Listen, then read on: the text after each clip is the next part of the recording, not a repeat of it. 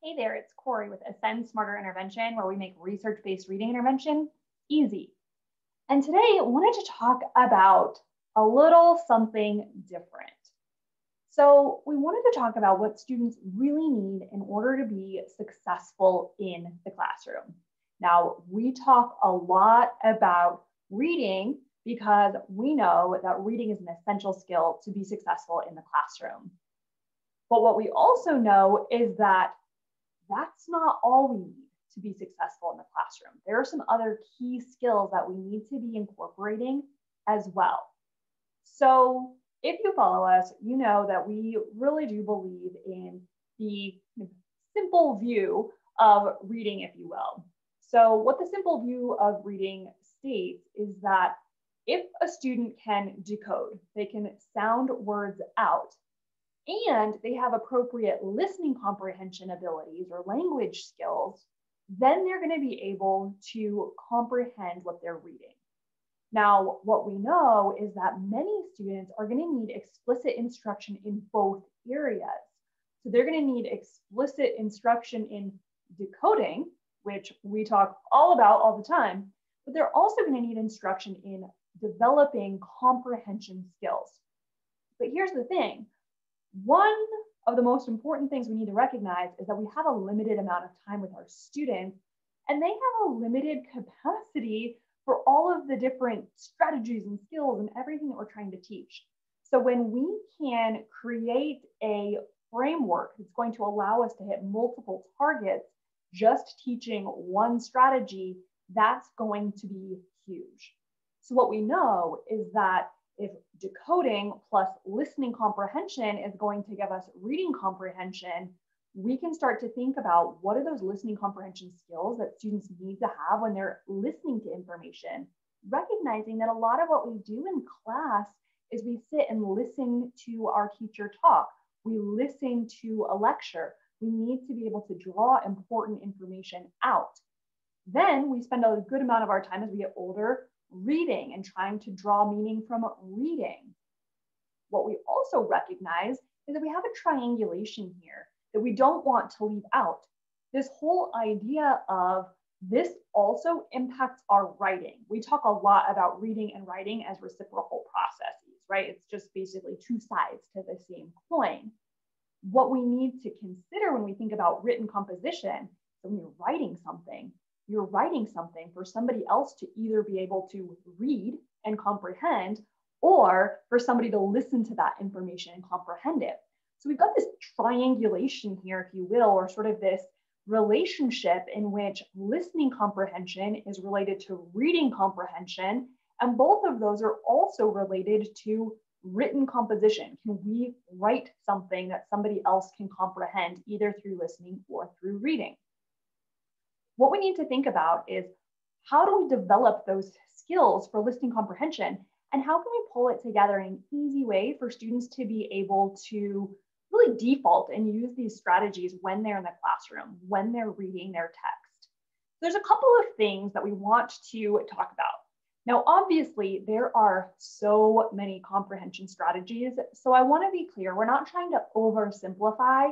We're not trying to leave out some of the other skills that we definitely need to have to be able to fully comprehend. However, if we can start here, if we can start with this basic framework, we can start to think about how our other comprehension skills really pull into this. And that's ultimately what we need to do to be able to get students to that end goal of comprehension. So first things first, we have to activate background knowledge. So background knowledge is everything that we know about a topic. If you've read the blog, I mentioned a story that I was in college and I was sitting in my chemistry class, and before I knew it, I was completely lost. I had no idea what was going on. They were talking about things that I had never heard of before. And then I realized, oh my gosh, I'm sitting in the wrong class. I'm not in chemistry. I am in a calculus for engineers class. Okay, kind of same building at the school. And I was just an hour early for my class, but I had no background knowledge. And because I had no background knowledge, they may as well have been speaking another language, because even though I understood the words, right, I could have read the words that they were saying, I had no background knowledge, and so couldn't tie that information with anything meaningful. And that's one of the most important things that we need to recognize, is that we're more apt to comprehend information that we can tie some background or previous knowledge to. So we need to be clear that we're giving students an opportunity to activate background knowledge. Then we need to make sure that we're giving students the opportunity to identify the purpose and the main idea. So part of the reason I was struggling in this class was that the purpose that I thought that I was supposed to be learning about wasn't connecting at all. So we need to be able to recognize, what is this text about? What is the take-home message that I should be gaining from this? Is this a narrative where, the author is entertaining or trying to teach a moral or a lesson? And not even just author. I want to be really careful here, because thinking back to what I talked about with the triangulation, this can also be the speaker. What is the speaker trying to help me understand right now? And essentially what we need to do to be able to gain that is, one, we need to have some clarity from the outset of what is the purpose? What am I trying to draw? Again, is it a narrative? Is it informative? Is it an opinion? Am I listening to an ad, right? Because we need to be able to think about how we're going to analyze that information, and knowing the author's purpose or the information's purpose is really, really important. If I'm listening to something on the radio and I recognize it's an advertisement, I need to be drawing potentially some different conclusions than if I'm listening to an informative piece. One of the best ways to really understand what the main idea is to actually move down a level into identifying key details. So when we're thinking about identifying key details in a text, we often use the 5 W's strategy. Now, that doesn't mean that this is going to fully encapsulate or incorporate every single key detail that may be in a text. However, it definitely gives us a framework. So essentially, we're going to put up our 5 fingers. I'm going to ask who, what, when, where, why in this text. And if I can get through that who, what, when, where, why, that's really going to help me to be able to think about that text in more detail, to be able to make sure that I'm drawing some of those important conclusions out of that. Now, in our practice, we like to have students highlight those key details, anything that's going to kind of hit those 5 W's in a specific color in their text, or they're writing this in their notebook. They're putting kind of those 5 W's and they are writing those in a specific color or in a specific place in their notes. Then what we do is we work backward to figure out, okay, what are those 5 W's all tying back to help further solidify what the main idea is. From there, we can start to compare and contrast. We can start to categorize information at an even deeper level. So I'm gonna get into an example here in just a second about what that looks like. But essentially, this is taking the information out of the context of just that piece of information or that piece of text on its own, and starting to draw in other things that we have learned about or that we understand, so that we can say, does this information fit or does it not fit? And then finally, we can jump into conclusions, inferences, and predictions. So as soon as we can take the information that we gained from the text, really that kind of main idea, those key details, then we can add it to that previous sort of background knowledge and comparing and contrasting with what we already know. That's going to allow us to create conclusions. And then from there, we can start to make inferences. What does this mean? And what can I predict in the future? So quick examples. We can go back to kind of that idea of the key details. We've got our main idea. We've got those key details. Again, who, what, when, where, why. If they don't all fit perfectly into that framework, that's okay. But again, it's going to give us a starting point.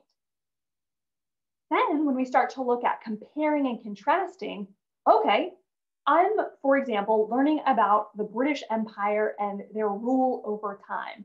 And one of the things that I've learned is that some of the territories that they controlled ultimately ended up wanting autonomy. They wanted to control their own territory, their own colony. So I could start to think about, all right, if I know that the main players, the who here was Canada, Australia, United States, India, South Africa, just to name a few. Obviously, there's way more players than that, but just in this instance, that's my who. This is kind of what they were doing. This is how I'm categorizing that information and bucketing it for my brain. Then I can even take that a step deeper to be able to say, okay, well, if we know that, for example, the United States, South Africa, and India all had to fight for their independence, how did that fighting occur? Are there similarities? Are there differences here? What did that look like? Then we can start to think about who were the leaders? When did this happen? Why did this happen? And that's how we can start to compartmentalize that information so that we can start asking questions and wondering about how other information starts to connect. This is critical because this is what allows us to essentially be able to use our brain as a mental filing cabinet. And when we're doing this, we're filing those files in the appropriate place.